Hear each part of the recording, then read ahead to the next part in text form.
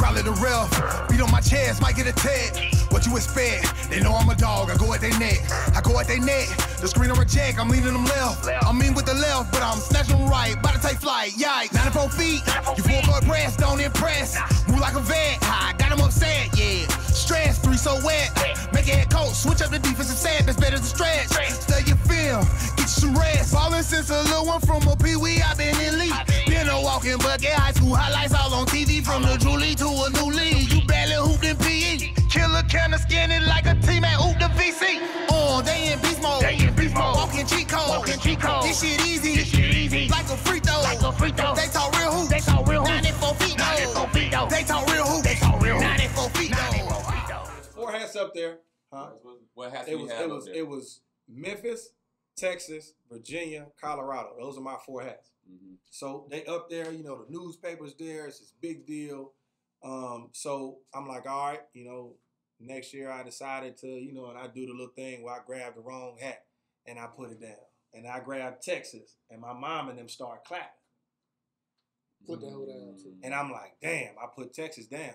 I grabbed Memphis. And I say, I'm going to the University of Memphis. And I look and they like, Shock. motherfucker. You feel me? Like, Mama don't even know. The one thing that I can always say throughout decision. my entire process, basketball wise, is that I did it my way. Mm-hmm. I made the decisions that I wanted to make, regardless of how anybody else felt about it. That's what I can say that. Yeah. Like a lot of people can say, well, I got here. scared. Yeah, I went here to look after because I had to feed my family and I did it my way. Yeah. So one of the decisions. I wouldn't even go on a visit because my parents wouldn't let me go to the University of Miami. My parents like, you can't go on this visit. Well, you know, for me, I during the visit process, the one thing that kind of screwed me up was the University of Hawaii made it to where you get 5 visits, but you gotta commit. No, or sign. It's 2 visits. It's 2 visits. Yeah, so you only get 5. Yeah. Hawaii counts it. If you go visit Hawaii, it counts as 2 of your visits. So, but that thing about them having to sign or commit is not true. No. So what ends up happening is what they caught on to was they getting hella 5-star recruits to come visit Hawaii, and they like, we ain't signing none of these dudes. So the NCAA caught wind of it, and now they like, all right, it really ain't nothing we can do to say that you're not really interested in going to Hawaii, but we can make this shit 2 visits. And so now people was like, well, shit, I ain't wasting 2 visits on this motherfucker. Like, I want to go to Hawaii bad, but it ain't that bad. You need to see. So me and my mom started doing was Kentucky, Kansas, Duke, North Carolina, and Hawaii. Yeah. So what me and my mom started doing was we started going on vacations.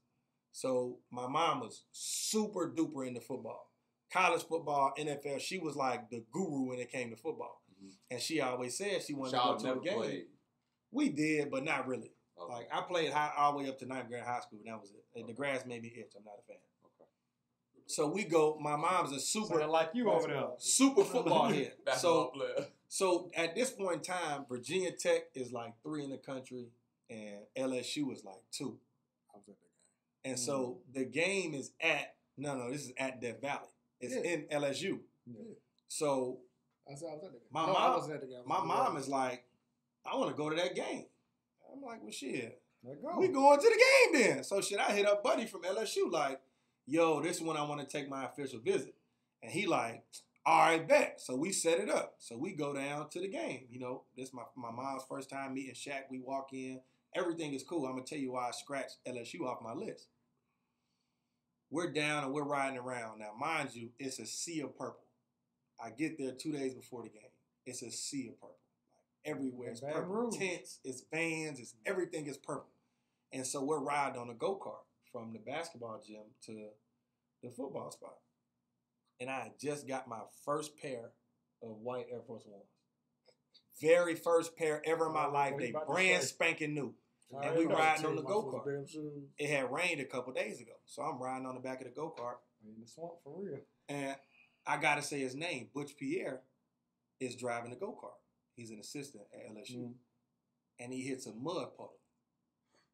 And the mud goes all the way up the side of my whole fit. I could give a damn about my clothes. But them white ones. I looked down at them white ones and them shits was toast. And I'm pissed. So now at this point in time, I'm ready to leave the visit. Like, I'm ready to go home. My very first pair. Hold on, Spoon. It's everywhere. Hold on, Spoon. So dirty. LSU get scratched off a pair of Warriors, man. Absolutely. This is my mind you, you got to understand where I'm coming from.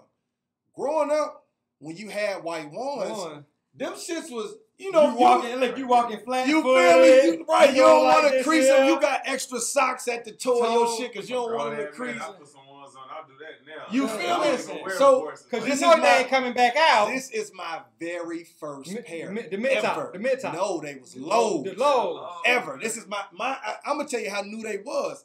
I hadn't even undone the factory style laces at the top. Like funny look. look. Yes, the funny look at the top of the shoe. Yeah. I took the shoe cover out and just put my foot in. I ain't changed nothing about the laces or nothing. So Buddy hits the mud pile. Boom. And I look down and I'm like, God. First thing he says, man, don't worry about that. We'll get you 20,000 more pair. And I'm like, not today. This is my first pair. I want these to be new. I can't even go to the game with these on now. So, I enjoyed wipe them down. I enjoyed the rest of my visit at LSU. That was my last contact with LSU because of that. So, I told you about Virginia Tech, told you about Georgia, told you about Georgia Tech. I wrote them off automatically because of how they did him. So my visit to Colorado comes around. Now, when I go to Colorado, this is Corey Higgins. Is at Colorado. Corey Higgins is supposed to be on my visit. My mom always wanted to go to Colorado. So we up in the mountains of Colorado, we going skiing and all this old type of weird shit, because this is what my mom wants to do. So I'm like, all right, cool. I take my visit to Virginia. Now I'm seriously considering Virginia. Mike Scott's up there. Mustafa Farrakhan is up there. Like, the school is dope. They're showing me, Ralph Sampson, they selling me on that because, I played with his son and, it's just a vibe at Virginia. I love Dave Later, but their team was just so bad. I can't do Virginia. Can't take a chance. So when I go to Texas, my visit to Texas was dope. Like the campus atmosphere, like everything about Texas is fire. Everything's big. How much your recruit was illegal? Because to the Hawaii. I ain't go to Hawaii. Okay. I ain't go to Hawaii. That's some type of question, Brad. No, that's the only reason I didn't go to Hawaii is because they said it was too busy. Said 2, 3, 4, So yeah, 5, so 6. I go through that whole recruiting process, and it gets to the point, like I said, we were just taking little mini vacays, 2-3 day vacays to these different schools. But that's so important, bro. Like, just listen to your story, but have your mom or just have your, your parents and your big brother, sure. like your village that was around you while you doing all this, man. Like, the dopest part about it for me is that my best friend in high school played quarterback. Okay. And he was really good. Now, mind you, his situation got kind of messed up because the coaching changed at the end of the senior year. The whole football is different than basketball. Yeah. Ain't no football AAU tournaments. So they got you do on the field. You have no chance. So his coaches weren't able to send his film off, whatever. That that situation went how it went. So when Rick Barnes comes, he's sitting in the meeting with me, and Rick Barnes is like, "Shit, I'm almost positive I can get your film, to the football coaches. Shit, we going to Texas together, like shit, it's lit." So the football team ended up offering him a scholarship, and We actually never spoke about it until like 2 or 3 years ago.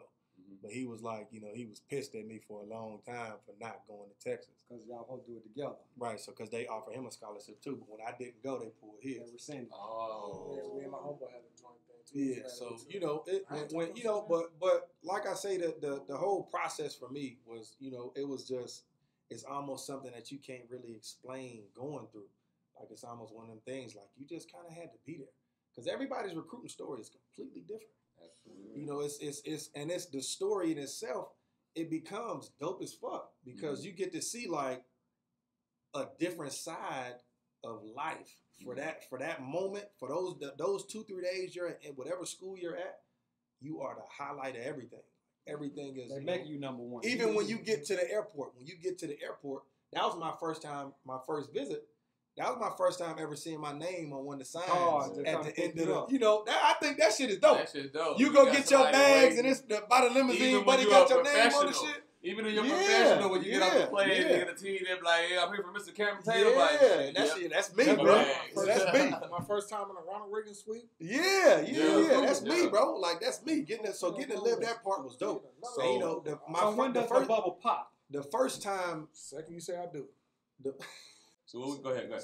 So so the first time that Wynton disagreed with a decision I made was after my freshman year. So, you know, the whole recruiting process, I'm hearing buzz about Cal leaving Memphis. But I'm looking at Cal and he's telling me, I'm staying here. Like, don't worry about it. It's just hoopla. Like, I'm staying right here at Memphis. So I'm like, all right, cool. And I be damned if I get a text message before we play Missouri in the NCAA tournament, Sweet 16 game my freshman year. And the text is like, Cal just took the Kentucky job. And I'm like, nigga, Cal right here. Like, we about to play. What you talking about?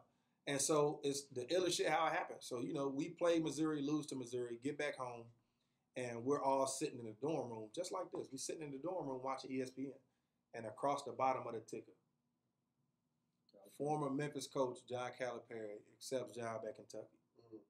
And we're watching it together. And Tyreek didn't give a damn because he was leaving. Senior class didn't really give a damn because they was leaving. A lot of them other guys that was in the mix was just like, oh, well, like, who's next? But me, I'm like, I'm here. Yeah, because Cal also had the top recruiting class in the country. The next year. So a lot of guys was like, thank God. DeMarcus Cousins and them. Yeah. DeMarcus Cousins, John Wall, Eric Bledsoe, all those guys were coming to Memphis. Xavier Henry, all those guys coming to Memphis. Now they taking Kentucky. So, you know, when that happened, I get up and I go to the back. And before I could pull my phone out to call anybody, we get a team text message. Hey, meeting at my house ASAP. So the dopest thing about where he lived was we lived right here. We had a 10-man apartment and then a 5-man unit right next to each other. So he lived right there. So we jumped the gate and just walked to his crib. And so we walk in the crib and he's like, first thing he says is, you know, as a coach, we have dreams too. And, you know, when those dream jobs come calling, it's just some things you just can't pass up.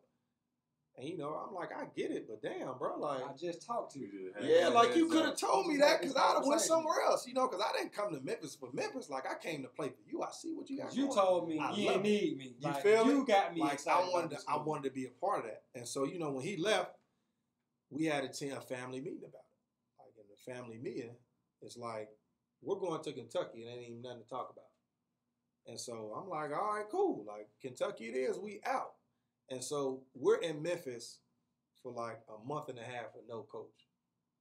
And I mean, like, ain't nobody checking on summer school classes. Like, I remember this because, you know, you guys are our rivals, Memphis and Tennessee. So we're like, oh, man, Memphis is done. We ain't even finna worry about them as our rivals no more. And man, we got to worry about now is because Kentucky's in the SEC. So we got to worry about Cal. We ain't worried about Memphis no more because Memphis at that time was our Kentucky. They was our Kentucky at that time. Like, they had all the recruits coming in. So we always was looking forward to that. So now, like, okay, well, he gone.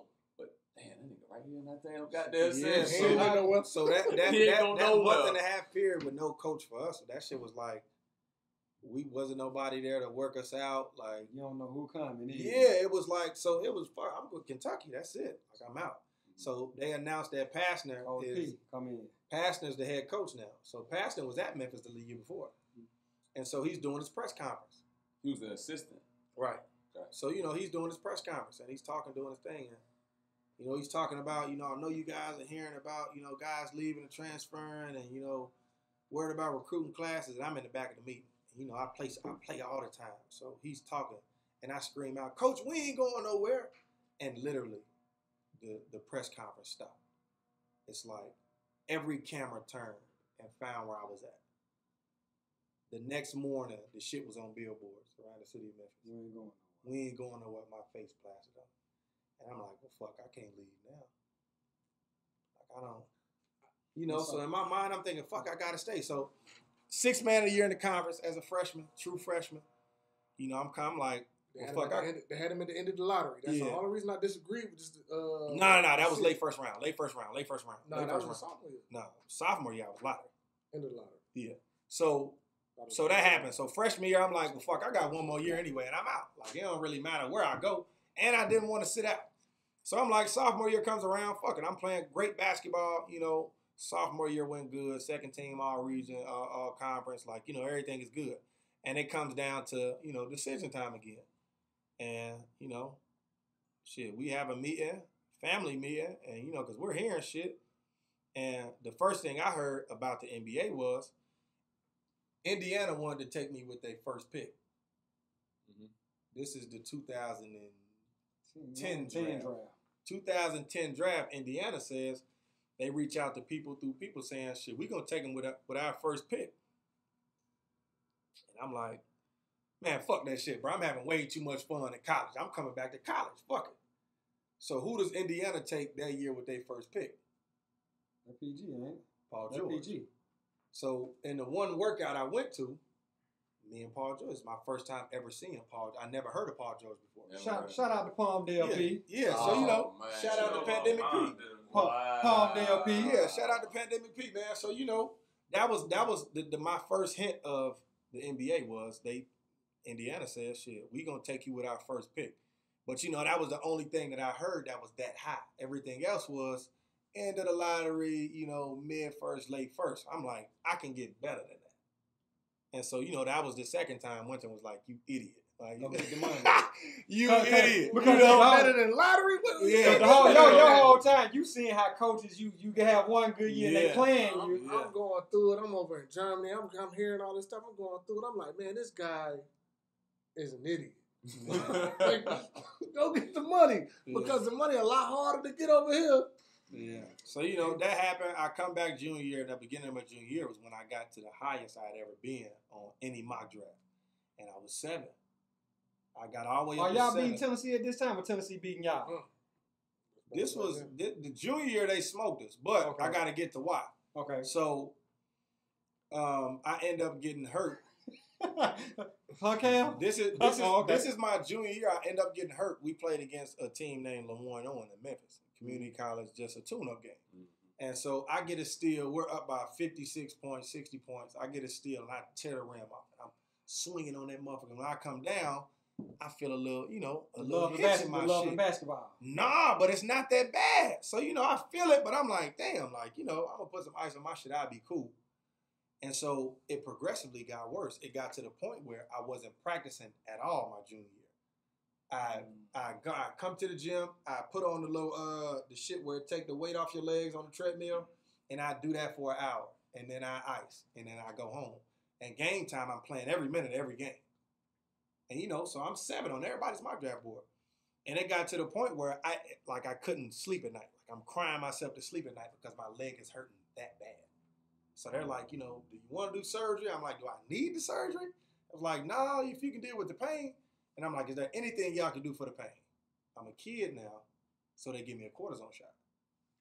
I get a cortisone shot December 7th before we play Kansas in the Jimmy V Classic at the Garden. Check engine light out. Right. Mm-hmm. So at the Garden, my mind is telling me, shit, Spoon, you back. Like, let's go kill Kansas. This when y'all was playing in the black. Y'all played in the black jerseys that game? Nah. We was blue. We played in the blue jerseys. But this was the Morris twins, Thomas Robinson. Like, they was loaded. That Kansas team was nice. Did you have a good game that game? I had 10 at halftime and couldn't walk. Oh, what year was that? Junior. This is my junior year. So I'm going to tell you how it goes. We played Kansas December 11th. We played Kansas December 8th. I had surgery December 11th, 3 days after the game. We played number 3 Georgetown on the 28th. Because of the cortisone shot, in my mind, I'm back. That's why you ain't play to stay here. Right. I'm back. Like, I'm back. Nah, I'm back, bro.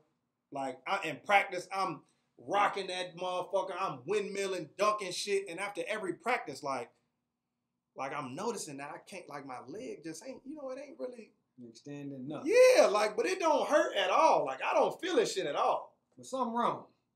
We played Kansas December 8th, 17 days after my surgery, major knee surgery, and I played in that game. I played 9 minutes, had 3 points, and I knew I wasn't right because the first time I caught the ball off a down screen, I go to turn, and I take a dribble, and my leg like just fucking gives out. And I'm like, what the fuck? So, I bounced that shit off. I bounced it off my foot and shit. I'm like, all right, shit, I trot back down. And then that was the beginning of the end of my reign in Memphis because we played Georgetown, then we played SFA. Stephen F. Austin in Texas. They come to us and I killed him. So I'm thinking, all right, I'm back now. And then we go to Tennessee and I have a bad showing and they beat the shit out of us. And that was it. That was the last time my name was on any mock draft board. So the shift went from it being Spoon's program. I'm going to tell you how cold it went. It was Spoon's program and now I got a freshman in Will Barton who kind of just, the ball fell right in his lap. He saw his open. And he started to be perfectly killing. honest, I really, really felt like that's exactly how it happened. Maybe because I wasn't really into the recruiting at that point in time, but I didn't really know much about Will when he came into Memphis. Not like that, and that's no disrespect to Will. Will's a great player, but I just didn't know much about him. When he came in his freshman year, he was really, really, really small, even compared to me. I'm a skinny dude. He was skinny as hell. But he was small. So I was like, there's no way that I'm like, damn, Memphis is going down. But they was like, nah, he really the guy. Will could play. And the one thing that Will was really good at was one-on-one basketball.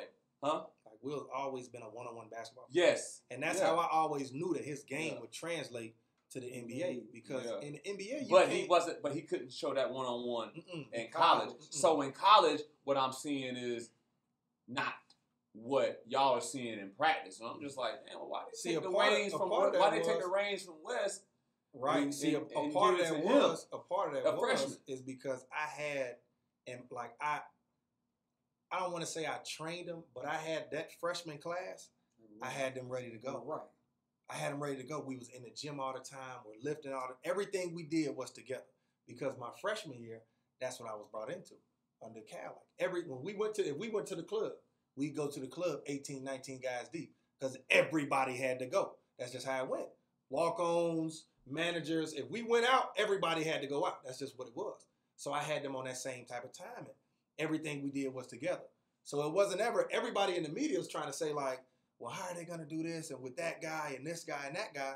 And I got them thinking like, we doing this shit together. Like it don't really matter about none of that. I already laid the foundation. So what ended up happening when the shift change was, it became Will's program, and Will didn't approach it like I did. So that's when the tug of war became between him and Joe Jackson, him and Chris Crawford, him and Tariq Black, him and Jelon Kendrick. Like all that, the tug of war happened because the alpha was there no more. Like Will didn't want to be a leader. Will's mind was shit. I'm one and done. If not one, two tops, and I'm out. He had it wasn't like my thing was shit. I'm still here. He had a brother that came in there too with him. Tony Barton transferred to Tennessee. Tony had game. Love Tone's game. But yeah, man, it was for me at Memphis. Memphis went how it went. Like So now you say Memphis went how it went. You're still able to somehow get on the team. You get on with San Antonio. How did you get on with San Antonio? So I'm gonna tell you how it honestly went. When I get a phone call before the draft started because every pre-draft I worked out for every team. They were saying it was ridiculous what I was doing because I did circuits. I did a West Coast circuit when I went to Sacramento, Golden State, both LAs. Then I did a Texas circuit where I went Houston, Dallas, San Antonio. And then I did an up north circuit where I went New York, Brooklyn. Like and I was going crazy. I was getting last minute phone calls like, hey, this kid dropped. You want to come work out? Like I literally had 27 pre-draft workouts, and that's like unheard of.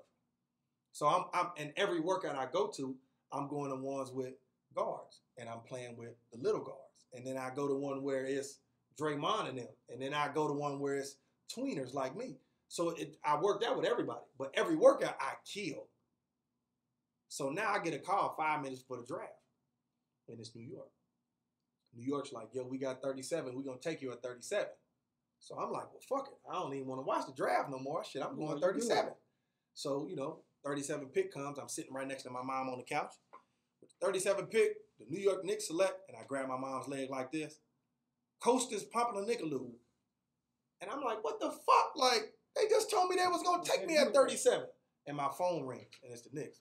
Hey, man, we decided to go another direction. We want you to play on our summer league team. And I'm like, I'm going to talk to my agent about it. And so my agent calls right after I get off the phone with them. Hey, you going to New York playing summer league? I'm like, all right, cool. So I go kill summer league. I go kill summer league. So on my summer league team, I got James White. I got Chris Copeland. Like my original summer league roster got traded to Houston for Marcus Camby. I had Jerome Jordan. I had Tony Douglas. Like all those guys were on my summer league roster. They got traded to Houston for Marcus Camby. So now they're scrambling. It's a fucking scramble to try to fill guys in on the summer league roster. And so they end up getting Silver Landisberg to fly over. Mustafa Farrakhan ended up getting on the roster. And I kill summer league. And so I'm like, the Knicks got to sign me now. Like I'm first and second in every category. It's me and Chris Copeland, first and second, everything. Points, rebounds, assists, steals, everything. And, you know, it doesn't work out like that. So now, at this point in time, I'm just home. But I'm working out like crazy. So I'm working out like crazy. I'm doing 2 a days. I'm living with my older brother at the time. And I get a phone call right after we had a 6 a.m. workout. And it's my agent. My agent's like, I got it on speaker. I'm sitting in the car with Will. And agent's like, yo, we're going to San Antonio. And I was like, what's in San Antonio?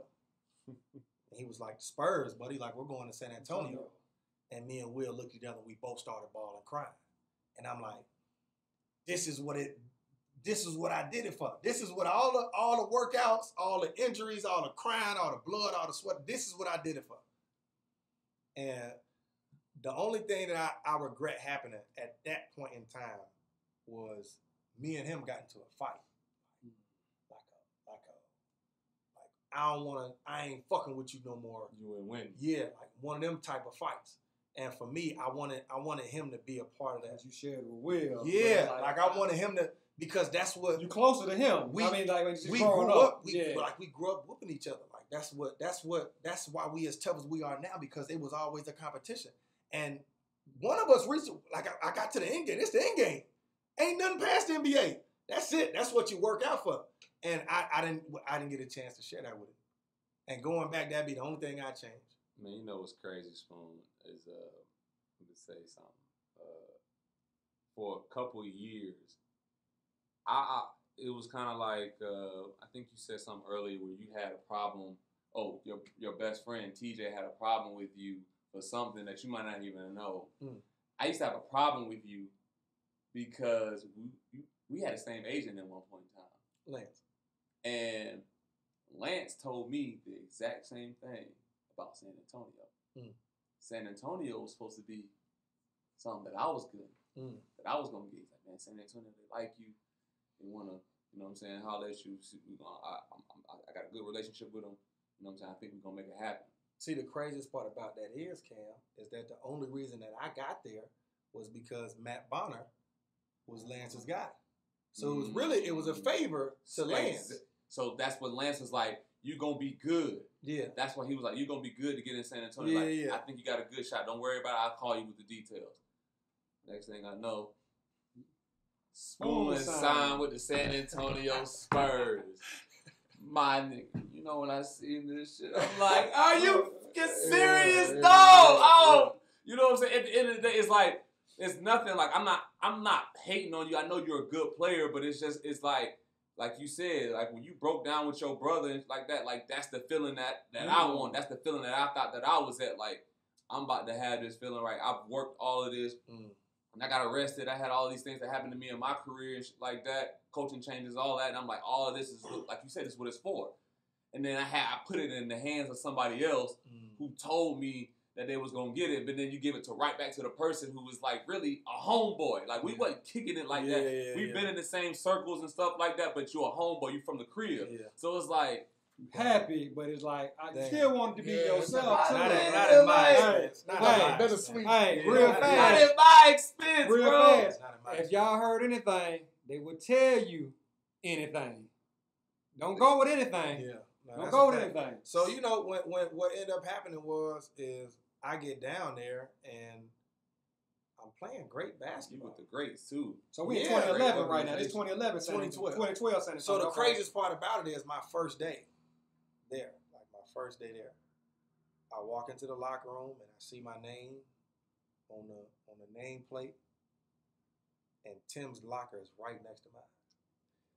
And I'm following you at this time. I see you post this shit on the Facebook. I'm following you. I'm like, I walk into the locker room and I see Tim in his locker, and Tim's like, Witherspoon, right? And I'm like, oh shit, like Tim dunking on me? Like what the fuck?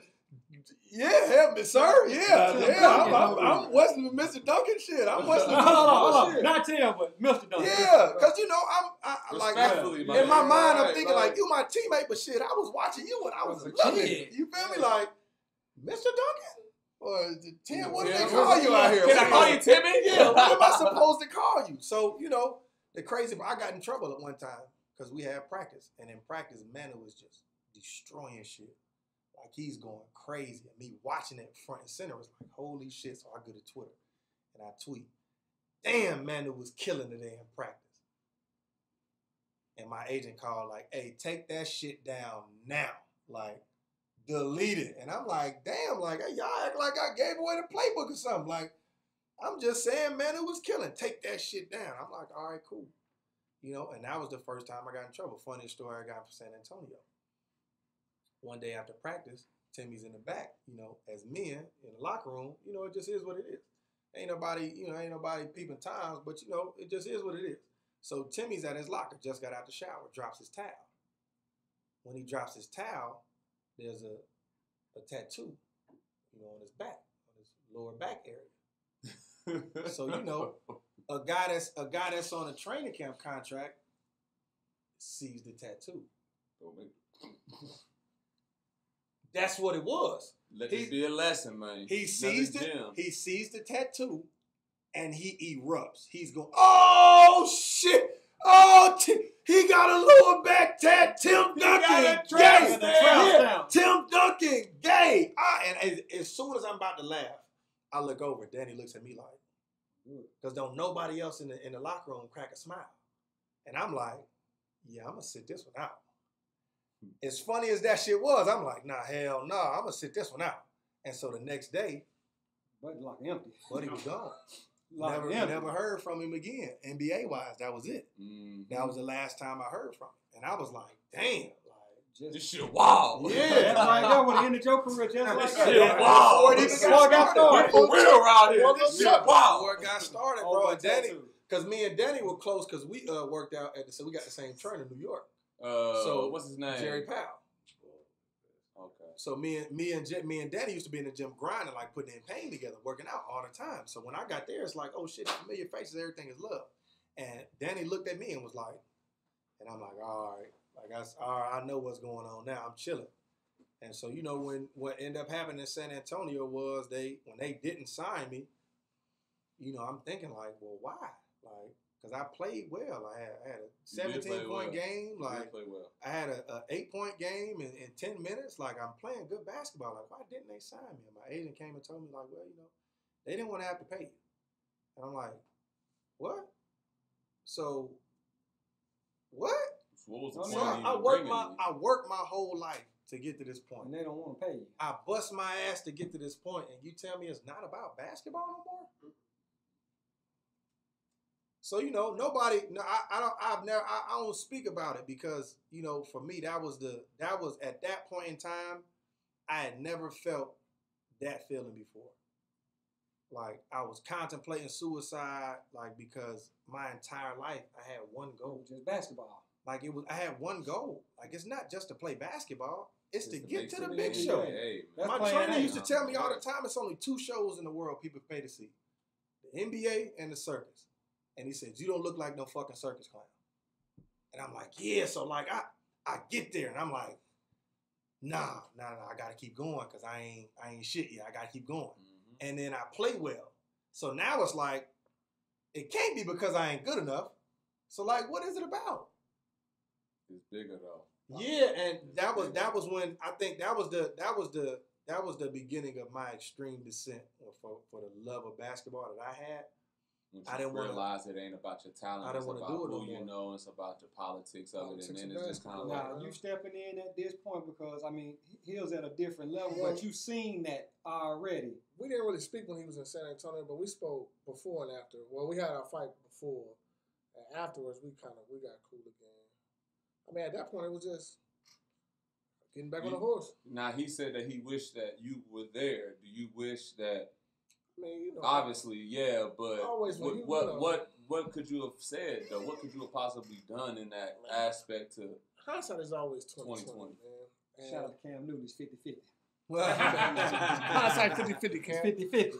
But hindsight is always 2020, man. If you could go back and say things and do things differently, I mean, granted, you be in the league, he be in the league, I be in the league, he be in the league, you probably be in the league too. I mean, we all was able to go back and change things that we did or we felt like we did wrong. So, I mean, we went through what we went through. For a reason. So now, you know, you guys have, your professional career. Past the NBA. Like for me, overseas basketball was never a thing. Never in the cards. You know, like even after San Antonio, I never planned on going overseas because I'm like, San Antonio didn't sign me. All right, cool. So before preseason is over, I'm in San Antonio, but I'm cut. And I'm like, why the fuck am I still out here? So it's like 2.5 weeks left in preseason. And they don't release that I'm cut until the day before preseason. So now they're screwing you too. So now nobody else can sign me because I done seen people get cut preseason and just sign with somebody else. Yeah. So I'm thinking like, all right, well they cut me. I know somebody about to pick me up because they cut me literally right after the Houston game. And I killed Houston. And you did. And you right there, so you right there in the mix. So yeah, so I'm like, somebody's about to pick me up. I ain't tripping. Some bottom of the barrel team. I'm out there in San Antonio for 2.5 weeks working out. The craziest part is I'm fucking working out with Dennis Felton. Dennis Felton has a job in San Antonio at the time. So I'm working out with Dennis Felton every day, 2-a-days, gun work, everything. 6 a.m., 2 p.m. I'm lifting. I'm going crazy. Mind you, I'm only doing it when the team's not around because I'm not a part of the team no more. And so I'm thinking like, why I just don't go home? Like I could be working out at home. But then I'm like, shit, I'm enjoy this shit while I'm here because, you know, shit, I don't ever know what might happen. Free training. Yeah, so, you know, I'm access to the facility. Yeah, so I'm still getting my stipends and shit. Like, everything is cool. And then, you know, they like, all right, well, you know, D-League. I'm like, all right, cool. So I go down in the D-League, and I was over basketball at that point in time. I didn't want to work out. I didn't want to do anything, and it showed. So what ended up happening, I'm in Austin at the time, and Manu gets hurt, Kawhi gets hurt, and Steven Jackson gets hurt, all at the same time. I'm like, shit, this it. Like, now, they got to come get me now. I was just there, like, they got to come get me. And I called my agent, like, you see this shit? He was like, yeah, pack your bags. I'm like, all right, bet. So I go pack and get a phone call back 20 minutes later. Hey, you just got traded to Rio Grande Valley. And I'm like, why? And he was like, they just signed Justin Anderson. So San Antonio signed Justin Anderson in Rio. Now Rio don't got no wingman. Rio comes and gets me from Austin. So that's how I ended up with Houston's D-League team. I knew I wasn't going to get caught up in Houston because Kevin McHale doesn't play rookies. Mm-hmm. So the whole year in the D-League, now we had the greatest D-League team in the history of the D-League. Mm-hmm. Not even close. Who was on your team? Man? Me, Hassan Whiteside, Andrew Gowlock, Malik Waynes, Vernon Macklin, Scott Machado, Royce Jones, Terrence Jones, Royce White, Monty Eunice, Glenn Rice Jr., DJ Kennedy. Shout out Glenn Rice. DJ Kennedy. Peso. Like we was beating teams by 50 and 60 points. Andrew Gowlock, we was beating teams by 50 and 60 points. Like every game, they raised our point total because you know they be like, well, if this team scores 100 points, everybody gets Chick-fil-A. Yeah. So they raised our shit at one point in time is 145. If they score 145, everybody gets this, and we was going to get that shit every night because they was they had a way of playing. Nick Nurse was our coach. The coach just won the champion. Yeah. So their motto down there is ain't no mid-range jump shots. It's either 3 or a layup. That's it. That's perfect for a nigga like Drew. What? So they was giving us in practice. They was giving us in practice. They give us 12-second shot clocks. So that's how we got accustomed to playing. Fucked up part is 2 days down there, I fucked my leg up. But yeah, so I'm in Houston D League situation right now, and I play 2-3 games. Play against Jeremy Lamb, and all the homies I'm getting to see, in a different light. So it's cool down there. And then I get hurt. When I get hurt, Glenn Rice is on the part of the roster where you getting 70% of your contract. He's not even on the active roster. So when I get hurt, they activate Glenn Rice. Bro, that just came full circle, bro. This shit just because when we talking to circle. Glenn, right? So Glenn, he on workman's comp. Yeah. And he said somebody got hurt on the team on accident. Yeah, because somebody got hurt or somebody got on the team on accident. Yeah. And then he was like, then somebody ended up getting a call up. And that's how he even got to play and start the game. Jeff Allen got called up. Wow. So I'm going to tell you, all this shit happened the same weekend. So Jeff Allen gets called up. We're in the blue, Oklahoma City's D-League team. I think we're Oklahoma City. So we're out there. Glenn's not on the trip. Jeff Allen gets called up the day we get there. So he literally packs his shit and leaves that same night, going to Charlotte. So the first game we play, you always play the back-to-back. The first game we played, game goes cool. We end up winning. Second game, that same weekend, I'm playing, go to make a move, and my knee does some shit it never did before. Same one. This the right one. Okay. It does some shit it never did before. And so I'm like, damn, so I'm out. Cool. We get back to Rio Grande Valley, and they activate Glenn. Now, Glenn's first practice, Glenn is, doing Glenn shit. Dunking on niggas, shooting trays. Like, this is what Glenn does. But he's never played in the game before. Glenn's first game, he starts. 35. With the 360 layup. Hey, bro, Yeah, listen. because he called him after that shit happened. Glenn walks up and you average 29 points. Like, me and Cam acting like... Bro, Glenn literally, bro, went from not having shit, not an opportunity, to me getting hurt. He got that opportunity, and he balled the fuck out. Ran with it. So when I came back, it's like... You and Glenn running. No. It's like Glenn hooping.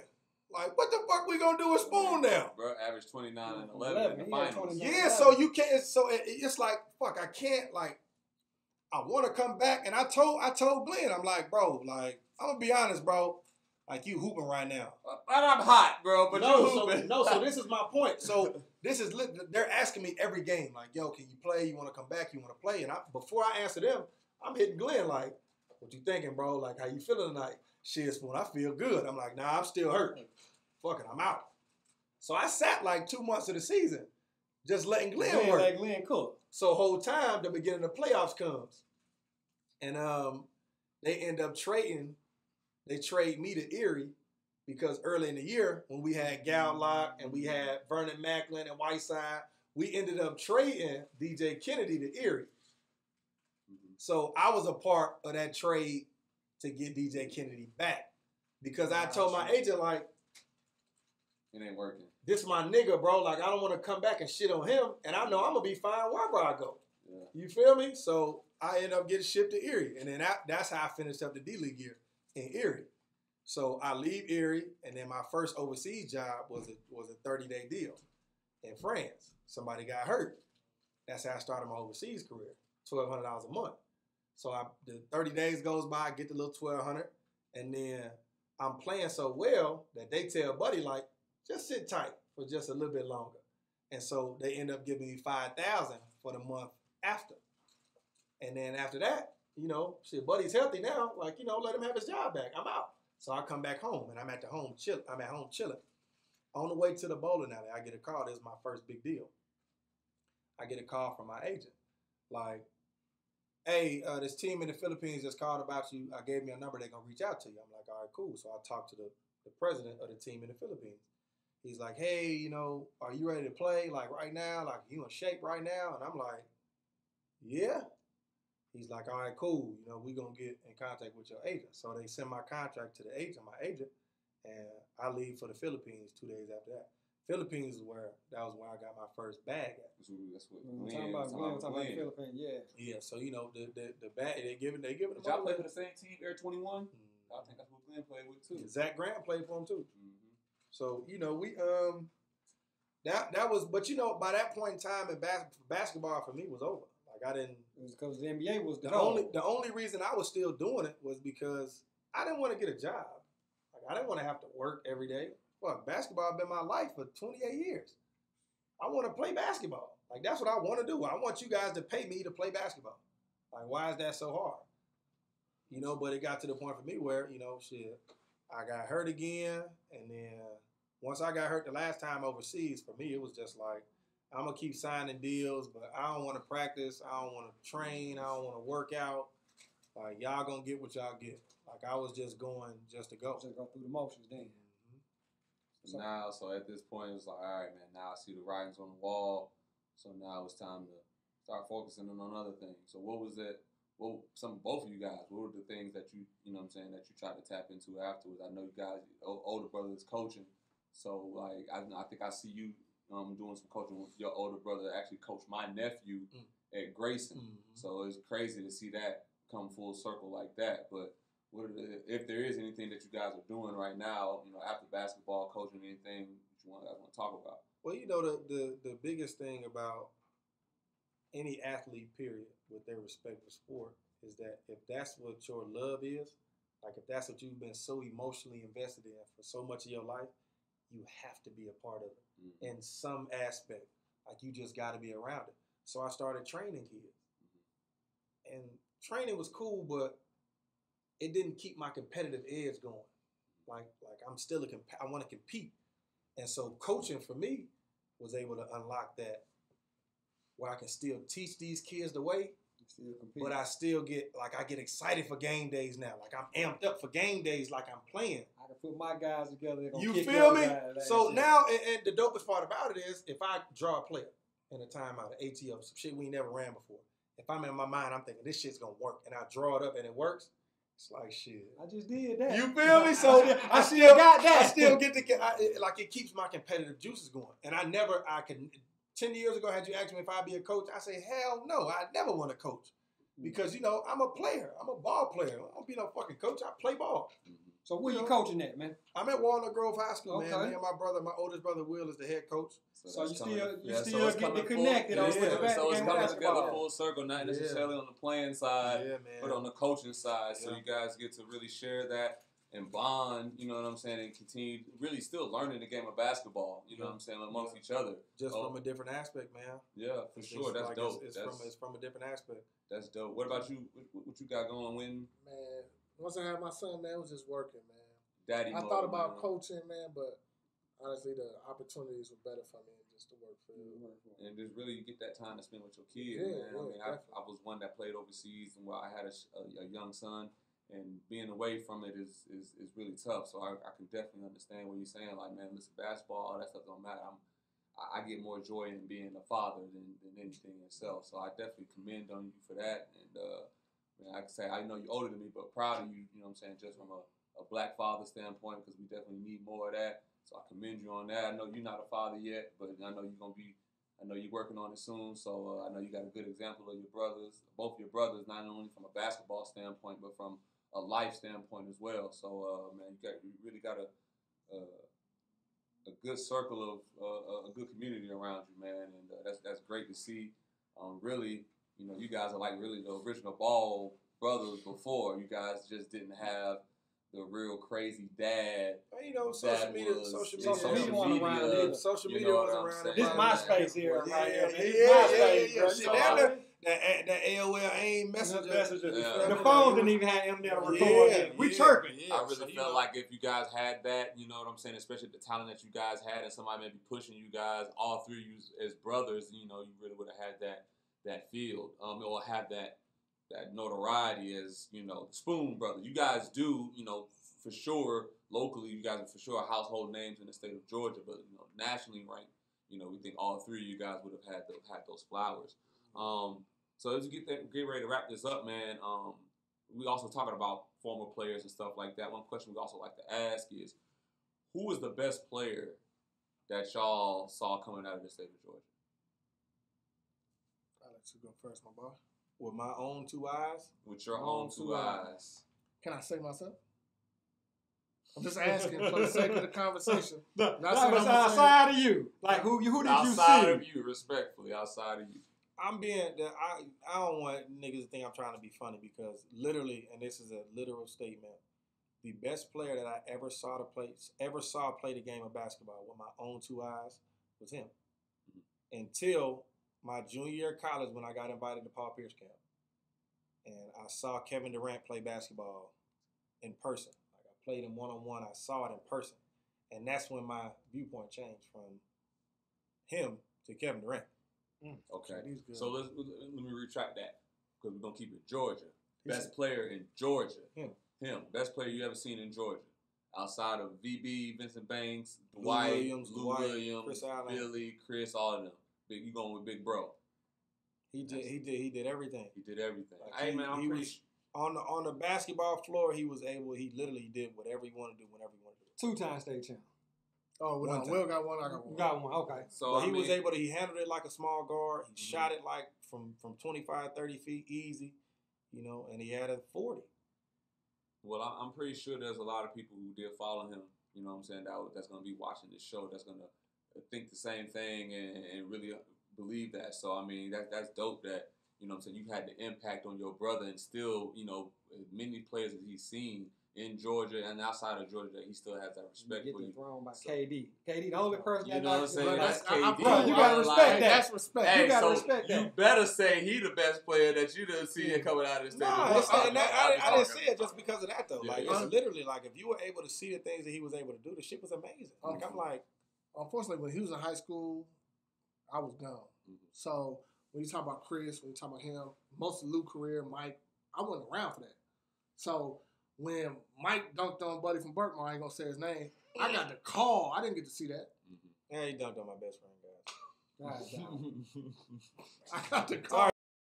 I got the call. Oh, not today. Oh, we better edit that out. Yeah, so I didn't get to see none of the He was a ones that football came player, after bro. me. He was a football player. So for me, it was like the people that came before me. And the coldest one I seen with my 2 eyes, Tony Akers. Tony Akers. He literally got, I got a triangle too one time where it was 2 people guarding me. And that was the first round of Region versus Parkview. And it was the worst thing ever. Had like 12 points. It was so frustrating. I had 2 people guard me. I had one person guard me on their offense. He still followed me around like he on defense, but you on offense. And I saw Tony get triangle 2 multiple times. Yeah. Where he got 2 people following him around the whole game. I seen him giving those I heard he was just 30. Tony was good. Like 3-pointer, like Steph Curry. Yeah, he's the first one I seen Sham down and get to a 3. No, he did it between his legs. Yeah. He shammed it between the legs into a step back 3. And he was left-handed.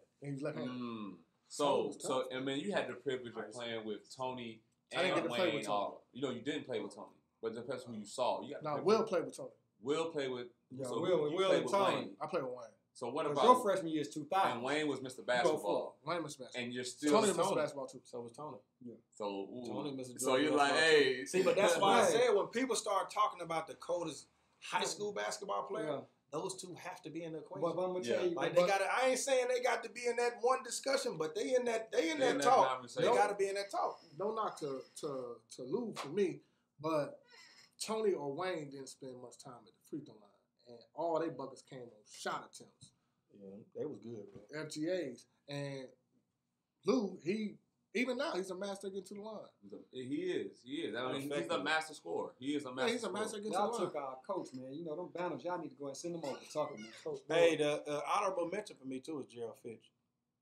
Gerald Fitch is cold. He went to Kentucky for y'all young people to know. Gerald Fitch. I watched Gerald Fitch give my brother them fits. The other brother. Will. In the state tournament. He gave them fits.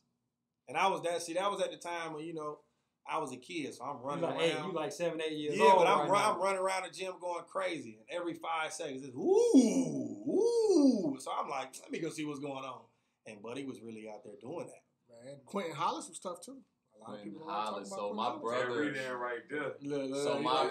My older brother graduated from Redan. He played there in '99 with Daryl Cooper and all those type of guys. And Quentin Holland was a sophomore when he was coming up. So I was like around 8, 9, 10 years old when I'm watching Quentin, and he was the highest jumper that I had seen. He's the first one I seen windmill in the game. Man, he was the highest jumper that I had seen. Shout out to Quentin Hollis over there. I think he's down there in North Carolina coaching in Oceanside, man. So shout out to Quentin Hollis, man. That's definitely an OG of mine, man.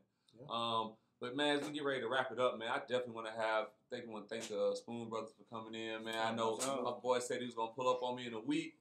He definitely put up on me. He brought his brother with him, man. So that's it from the 94 Feet podcast from this episode, man. I'm your boy Cam Tatum. Skin of the Pebble. Man, we appreciate you boys coming. Everybody tuning in, man. Click the links in the bio. Man, we'll be back next 94 week. feet. 94 feet. Follow 94 feet. Click the subscribe button. So obviously, I think y'all's gonna know who got the best. What hoopers come from the best side of town? North side, easy. East side, that way. East side. How many rookie of the years? We're not talking about NBA. We're talking about pure hoopers, pure talent. East side. Go. North side. East side. The North. Y'all took our coach. Y'all going with East side coach.